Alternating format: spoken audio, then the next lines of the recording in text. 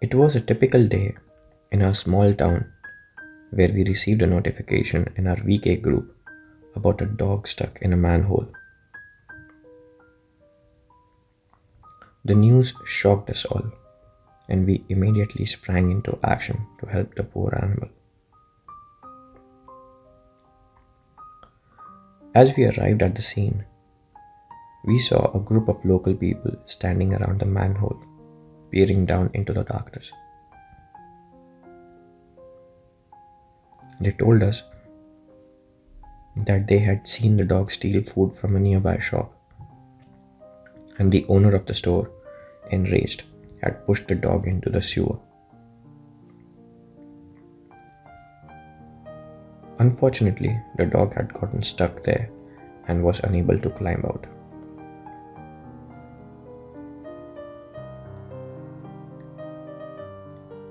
We tried to reach the dog with ropes and sticks, but it was of no use. The manhole was too deep and the dog was too frightened to come towards us.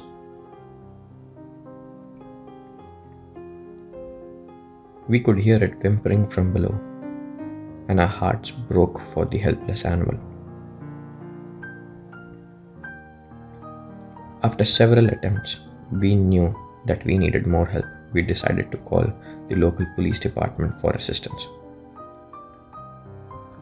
Within minutes, a group of officers arrived at the scene. They assessed the situation and quickly set to work. They brought a big truck with a machine that could lift the heavy metal cover of the manhole. And as the machine roared into life, we all held our breath.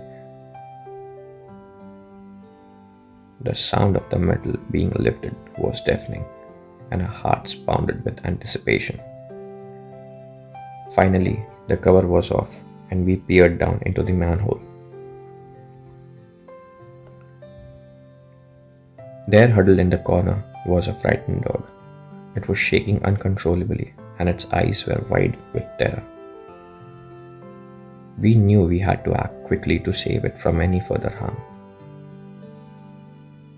The police officers brought him up out of the manhole slowly and carefully. He approached the dog with a gentle voice and a reassuring hand. As he reached out to the dog, it recoiled in fear, but the officer persisted, speaking softly and calmly. After several attempts, the dog finally allowed the officer to pet it. He slowly lifted the dog out of the manhole and handed it over to us. We thanked the police officer for their help and promised to find the dog a new loving home.